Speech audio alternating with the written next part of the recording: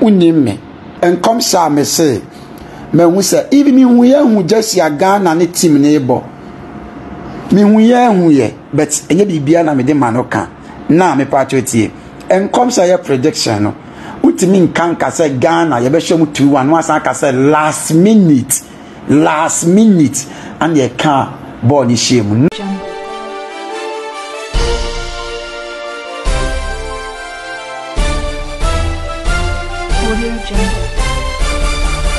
Ebusa for mama kwa beba Adroman Day TV so and the AFCON na ekoso no munsem na me de bremu Sunday we are besen na Ghana Black Star any Kived e de share so Ghana for edincho 2-1 na ni na ne say Prophet Fire oja ababontin ababeka say before answer omobobo match no na yankutun yi a kire ne dada no ohun say na Ghana ni Kived omo abo 1-1 na last minute no ena omode ba ku kan homa Ghana ena ye 2-1 na wasanso aka say Ghana ne Egypt match na omo ba bebo no so mo anhwe ya ebekwa akoye ti say omo ni Kived de en pepepe na Ghana Black Star kente na omode ko AFCON no eno pepepe na omo be sign de aba enya ade akap ni de omo betumi age yenhwe video wa odin kan be ka say na Ghana ne Kived abo 2-1 ye wi a new update na abano na masanso e de abremu Mesibo Empire map Ghana Blasters asofo de D4 so omo koje Africa Cup na asusu me match twice. I've watched the match twice. Min control this is my I've watched the match twice. Match no premier no. They say so omo match say come penny for me first so penny me match amashana makati. The match I've watched is what I'm talking about. I saw defeat.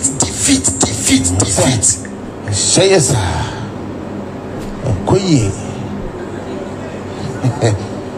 They should pray for we should pray for them. I'm telling you. Me country be that country. Mention the country. Côte d'Ivoire. Yes. We make curse me move to me oteni. Me Bible that would be. Me sweet na me am show. I don't even know.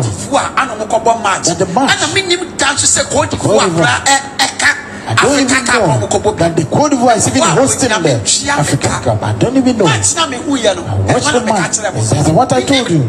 I don't even know. I'm not in the football. So when I asked the guy, why would he Côte d'Ivoire?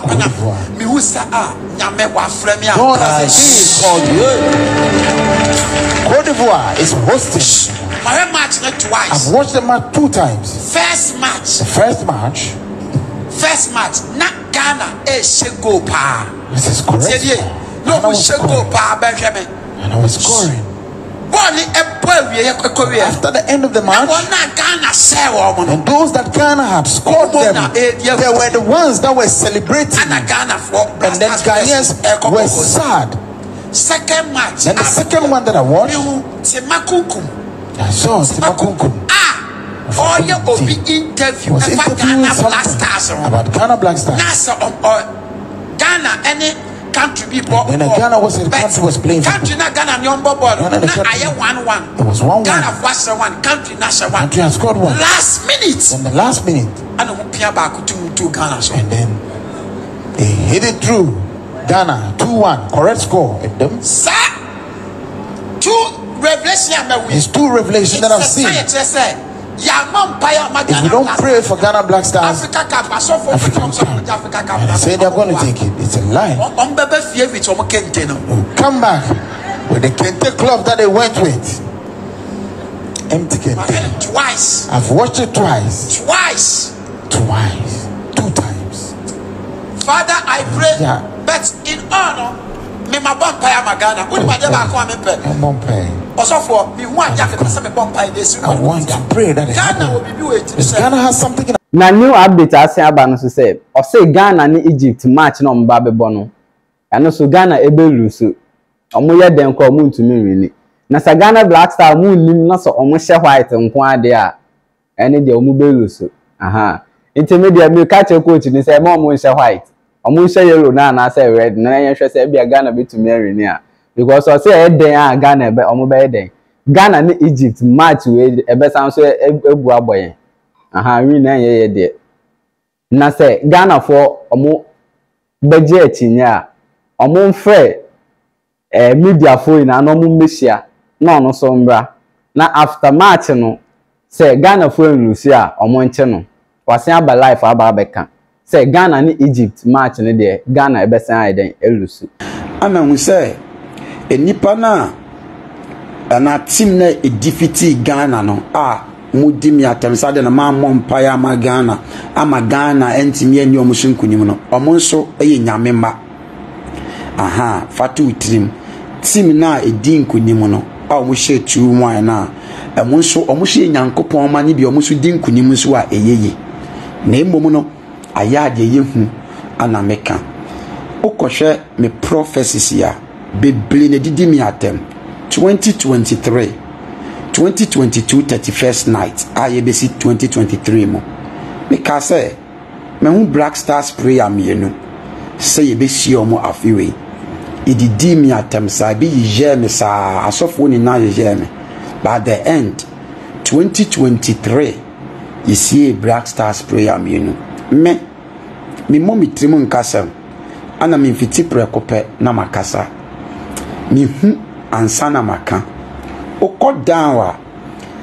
31st night this year me say me hu plane clash na January ya na besi empire current means ya no kwan ewie 31st night 2nd January 2 days and it say plane be a clash wo baby me slamu epamochao me ametie minim tima ebefa Africa Cup of can say Africa Cup no minim tima ombedi nkonim opa broadcast any television obi anfa camera mechems na menka saa na besi mahwe match ne twice match I be on Thursday minim de ombedi nkonim minim de obe faili but mutimi man ye say edu baby a de mutimi di dia prophet fonti nipa na wadoma chede kra na waka ontumi nka me kan yema metimi hu o mani so a semsem be kan na o social media obia ana dodo na ho bedwire no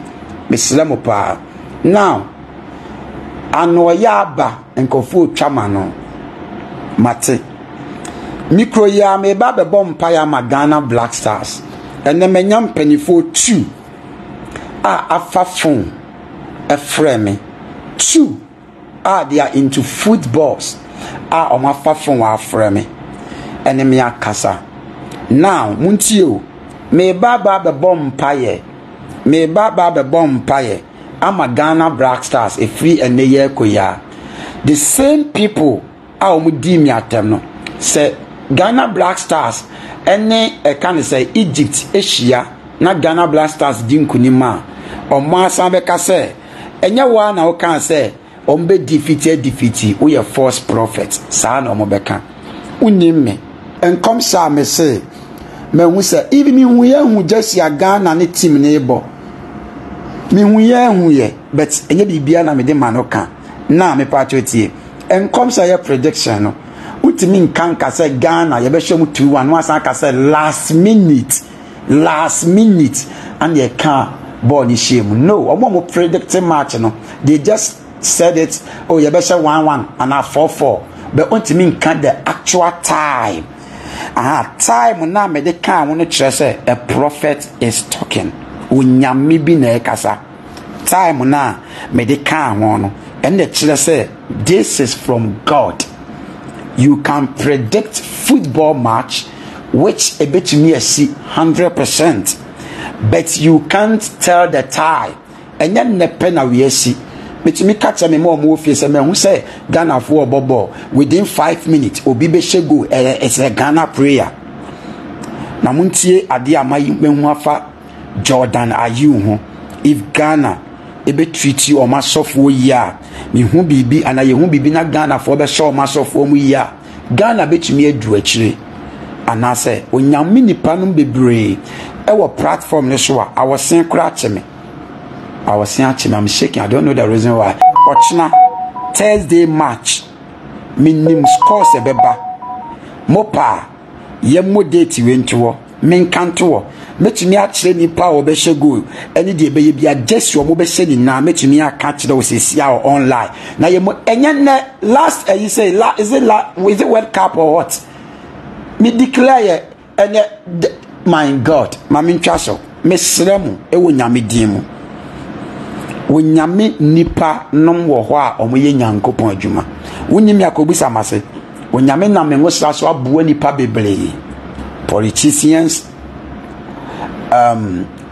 gospel artists, musicians, actors, but yenkasa me yobia me bompa ye mo obia yenkasa and me maadi bia me chire bia nso esisa ti mesremo enimi atem se me kase plane be class Genoa ana plane na class Genoa enti wo ye me dabi me nkasa sa onyame na yichire me o yichire me a ye bon ho mpaye but se besi ana NCD enyam di matem no me say Ghana Black Stars empanifo no atitiri no mo wo no hwe no and them receive 2 calls some we are some we are no correct for me the minim I don't have to mention their name and they said I should pray for them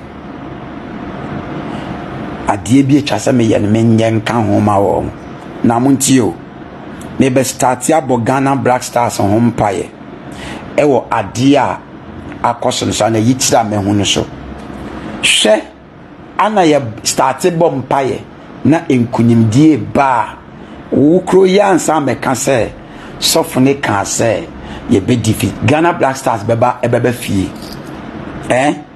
to even just so be qualify from group nim kra no ha jinyankopon bem true me yitre no so be qualify from that group stage nim say Ghana qualify mo ko say 16 rounds so say jinyame bem they will just come home simple.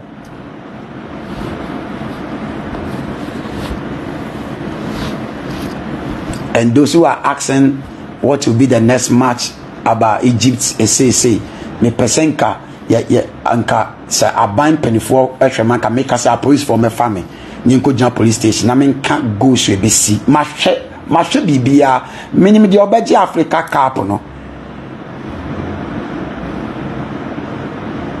ne hwede be see me kana Thursday and see a omo fa handcuff ngumi nsan cheme and I will give the time ago ni bebe ni na me ka tere mo me din e the Prophet Henry me ni madome wo me so me moan kwala o nyame fa me so boa mpanifo na me fa me so boa asofo testimony enkofo di e wo ma sore no se wo di waso beti a wan ya be ka say this is not real. I'm telling you, it's a mind-blowing testimony. Inti munyai edidi atem no na munyai me say for Ghana to qualify from that group stage group na yewo mu no ejinyankopon esane ebem de mimi hu ye no they will just come back home easily. They will just come back. Let us pray that next match Ghana will never wear white jersey. I repeat, Ghana will never wear white jersey. Mama womo tips, but we will still pray for them until ye baba bompire ma Ghana Blaster Thursday. But the match, so even Ghana club draw with Egypt here, onyame na abem. Put it in your mind, me say next match Ghana versus Egypt. Me say Ghana esabe lose match ni biem. Edaho oma frame say ye mompaye number 1 my mom tips number 1 me say me bompaye say mom nche white jersey. Yes, that is number 1 ma mom nche so mo ko sha fine but empenifo 2 aframe me nim so omo ye ntrofo and omo ye genuine omo ye mpenifo Ghana football mu ene ya minim so omo ye atro and omo ye papa omo ne me akasa se ye mompaye. I'm coming to pray for Ghana for Thursday me the score line be mount Ghana versus Egypt. I repeat, Ghana and the date here, mammy more dating to or now or when the date here say, mammy, me come me who dare say me do phone any. Pacho any date here say, mammy for my non can date, you know. Na enko fu hu na enko yese ye bowie na maba beka.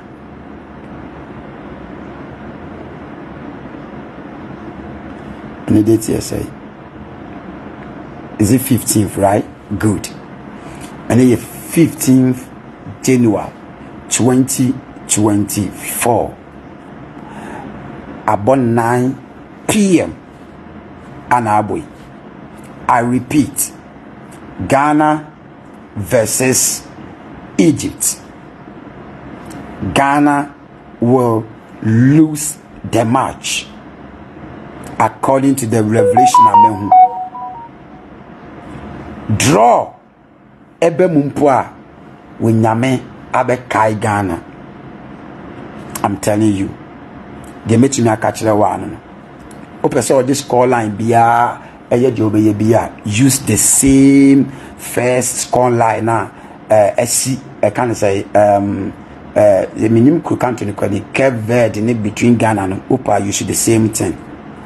Make as a prophet of every time someone got some watch video no sa pepe na ye na na e wo Ghana ha no mo de beto abonten say emu bia mema prophecy bia biem emu bia mema prophecy ba we bia ne de no so you bold say Ghana de omo be lose e ye den a aka Ghana Black Star for so de ye nim say Ghana for akoma omo bo match pa na sa wo be ka say Ghana wi ne de a cho mo bi twa ball ne de wan ka sa wo be ye steady na ko media no so e so aye de pa say adenti ena wan mo mpa ya ma Ghana Black Star no mo wi ni Keved no so ka say omo so no Keved for no so omo so ye Yankopon ba enye Ghana for nkwa na ye Yankopon ba ena ntumi mba so say Yankopon be yi ni baba akwa ama na wa hwe ba ko eye den a ba ko be wi ni so what I say aha enti say Keved wi ni a eye sa na Yankopon hyehye ye enye Ghana for nkwa na Yankopon edoye aha bibia na ye Ghana for epese ye wi ni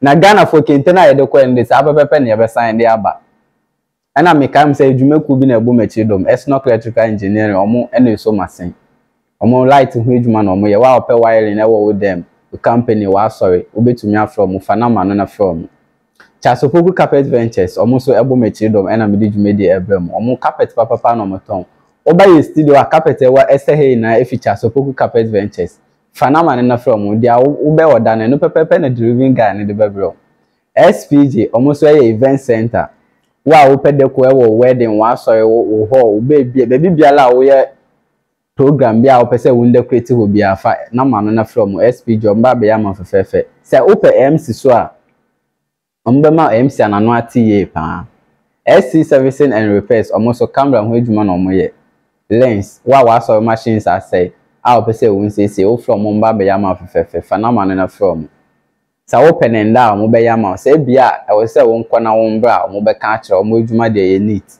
fanama ne no from e ma we mfi say be subscribe to your YouTube channel Ajoman TV follow on Instagram Facebook and TikTok Ajoman TV video e de betumi bia ye so be share ma obusuanfo ne won dan fofo se ne e be ya ye so ye ni be je na bibia be bibia ye de aba abonten ama mo aha e na me de mu be se makao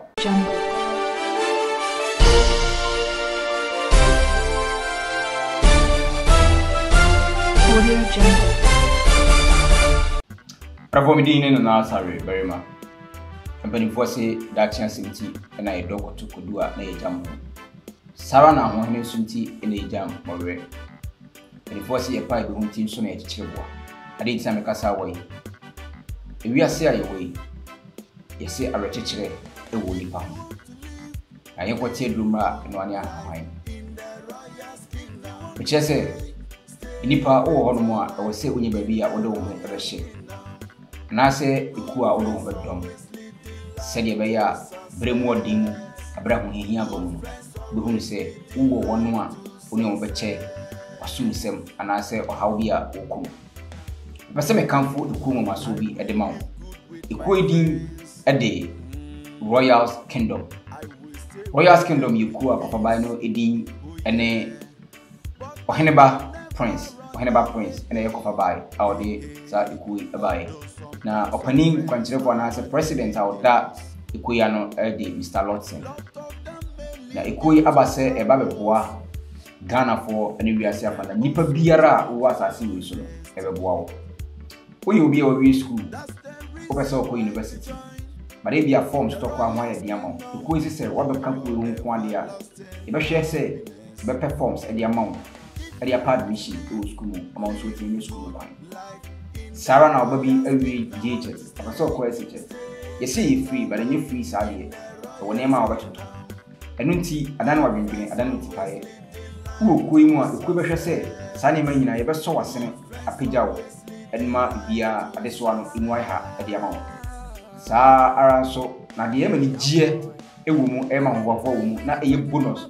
ewo mu ni se wo koi mu na se o be ware a yana so company ko aso ate mo biara ye de bua nua ye de bua busuani ye de bua ba dofo ema no ye aware ho ade bia no so behwe so meeting ayi meeting e dia bo sara na wanya yi eno so abusuan bi di wachi ai abusuan bi di wachi na akobua wo eyi di o ni so san say o gidie se bible kan se bi say ye osu no eno ni nsu na de o sere so eno no ense enti wa fato mo say ubi biara obadwene se akuwe nyina ye de hawo ba kon ya solution e de amano me kan fo kuwi di ama say ba badwene ko say se de be ya o problem na adawo so amada no tikaye no wonsum eno nipa oni obiti ateti wo unhu kwan ya onfo aware faso pra bana mo no hu de we ko situifa empani fu kuwi ma o metena se akanse wo tuwa na mwa dopoa maliji apa mesro fa numbers ni go screen so ba na fred o fra ka chebe ni phone say o pese obeka aye royal kingdom ikode aye free and one say wa fred no register na ye do account royal kingdom at this year royal kingdom me how any mama ni eto